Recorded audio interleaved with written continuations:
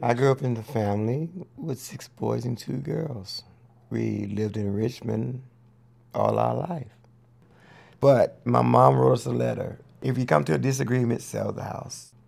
We always obeyed her, so we sold the house.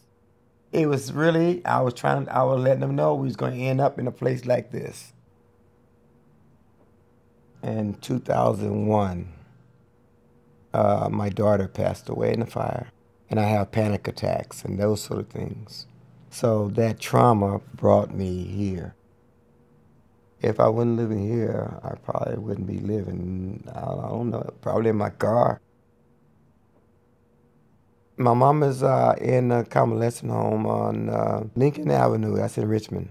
I visit my mom from 11 to 12:20 because I go there to take care of her, feed her. And about between 4 and 5 o'clock, I eat, I lay down, and get rest. If you don't pray in this building, stress will get to you. I manage my stress by preaching. We got to learn how to praise the Lord. We got to learn how to stir up the gift that's in you. It could be the best place, or it could be the worst place. I make it the best place because I don't have nowhere else to go.